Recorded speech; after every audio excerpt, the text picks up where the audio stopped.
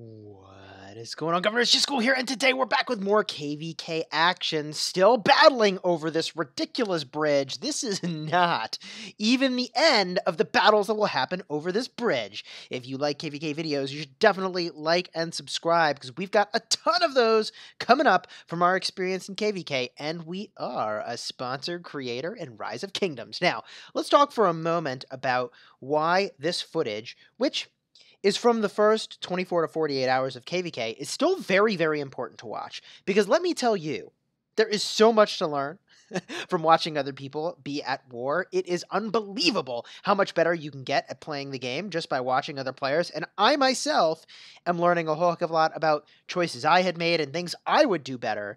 And I put a lot of time thinking about this stuff, so hopefully you learn something too. Anyways, rally in, hitting a flag, we scout it, and we've caught some folks out of position, stranded in a flag.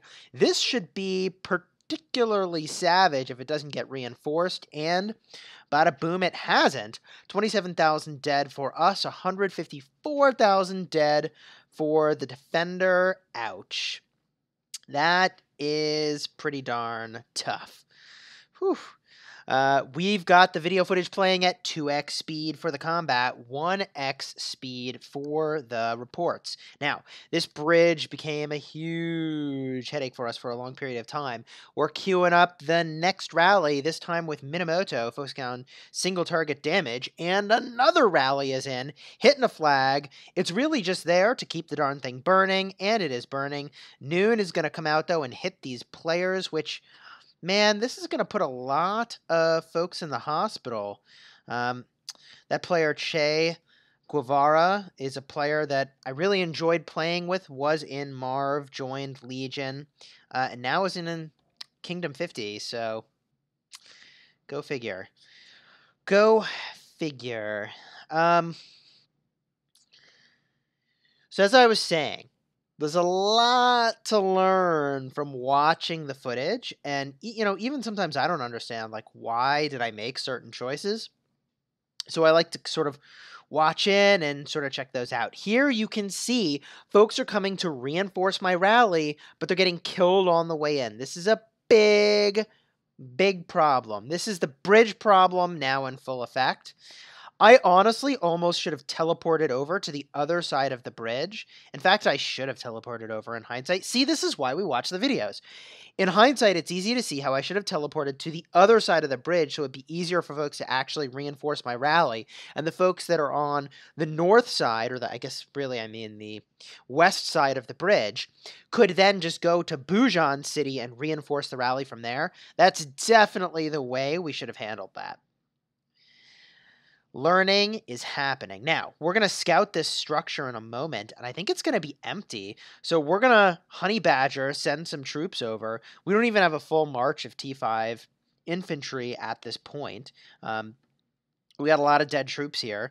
We're down over 2 million power just in dead troops, which is pretty significant. And we're going to hit this flag because it's empty. It's freaking empty. Everybody's asleep at the wheel. We get a free 10-minute burn on this bad boy. Bada boom. However, some T5s making it a less than free burn. We're going to make our way back over to Bujan City. And, you know, look, here's the thing. Expertise, Richard and Martel, they're made for that sort of thing. How many troops do we have injured from that? Like 3,000 T5s and 10,000 T4s, totally worth it to get the free burn. Totally worth it to get the free burn. We scout this bad boy, and is there anybody in it? I don't know. Oh, we crashed.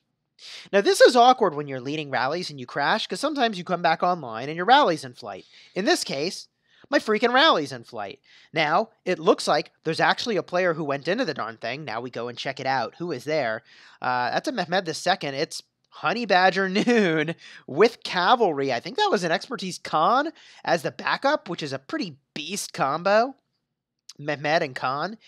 And yeah, if this doesn't get reinforced, we're going to do serious work, but it is getting reinforced, and this just got super real.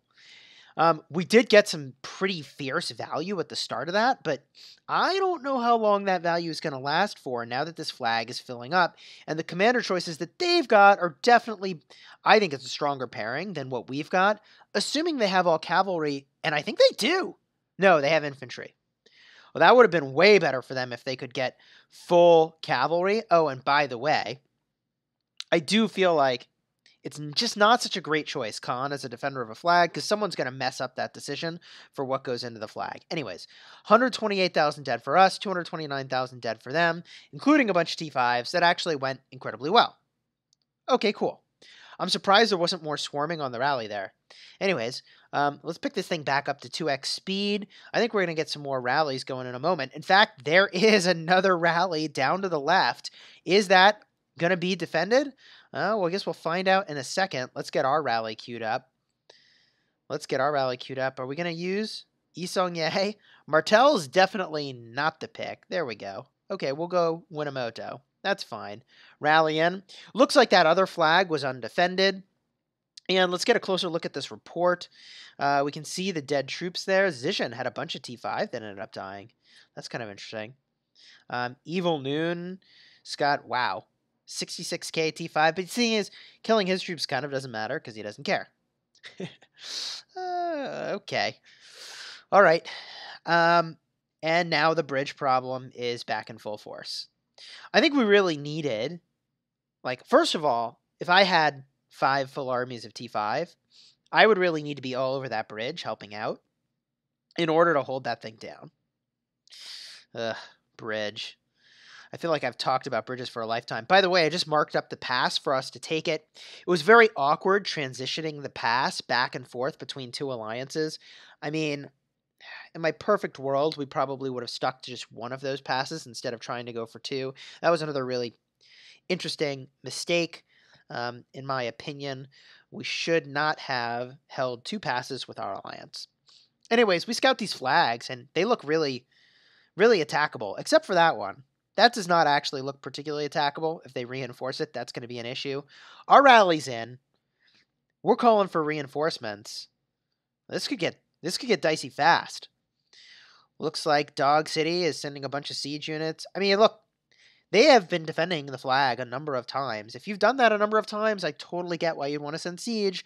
It gets a little bit disgusting after you have a lot of troops die, and if you're one of the very active players in a defense.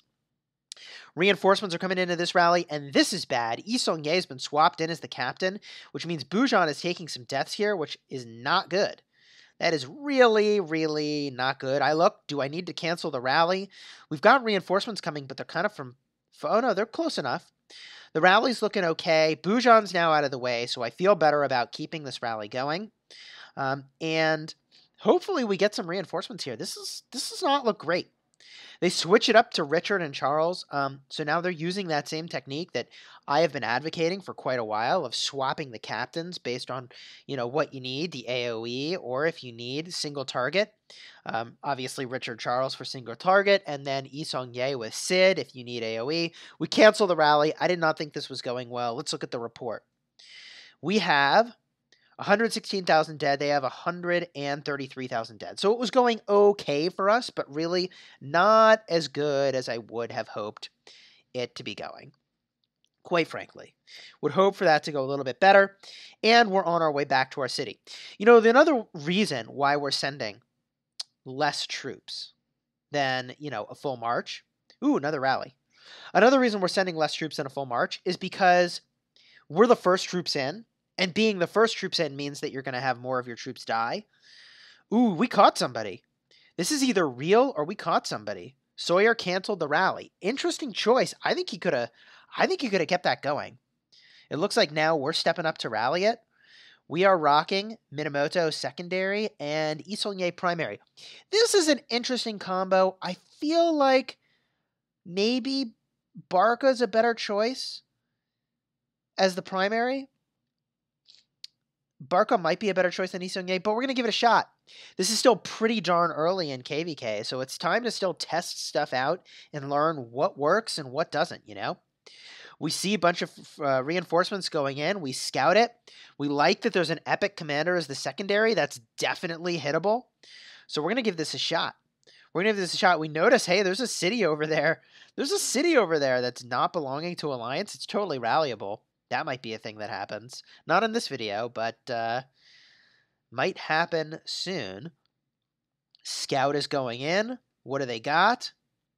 Mixed troops with infantry commanders, proper infantry, it looks like. So this could be dicey. This could be dicey. I would feel very good about this if we had Elcid and full archers. I would feel very, very good about this. And they launched a rally on my rally. Now that's smart. Haven't seen a lot of that up to this point because it's just so darn crazy. So here we go. The madness begins. Who's winning this contest? I don't know. Hard to say. I feel like we're doing work, honestly. But it's hard to say. Folks are joining the flag. Yeah, I think we're winning this contest. This is looking good. Archers joining up in the rally, but now Noon is swarming it, which is going to get out of hand fast. A part of the reason for that is that the debuffs are going to be really fierce, and we see Noon is actually... What is he using? Oh, I thought he had a Joan of Arc in there, but he doesn't. For every army that's hitting this rallied army, we're going to take 2% extra damage, which is no bueno. And it's also a little bit intimidating to reinforce our rally from this position. But we see we do have a lot of reinforcements coming in. I think we keep it for now, especially because we've got Isong Ye to do AoE damage, which, like, we should inflict a lot of wounds on those armies that are all around us. We are definitely in the dominant position right now for this particular rally, I think. But if we don't get reinforcements in a moment, we've got to cancel. We're down to less than 1 million.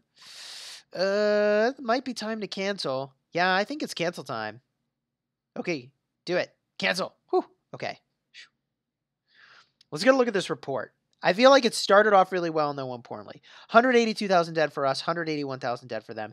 Technically, that's a contest we win because they have a bunch of severely wounded troops on top of all that, but that was not going particularly well, given that we're up against 2 whole kingdoms into our 1. We really need to be getting super positive trades as much as possible. Yeah. So, my friends, I hope you've enjoyed this shorter installment. This is going to be the last of the bridge videos for now, but trust me, we'll be back to these bridges for more madness in the not-too-distant future. If you like KVK videos, you should like and subscribe, and until next time, you have fun smashing the kingdom.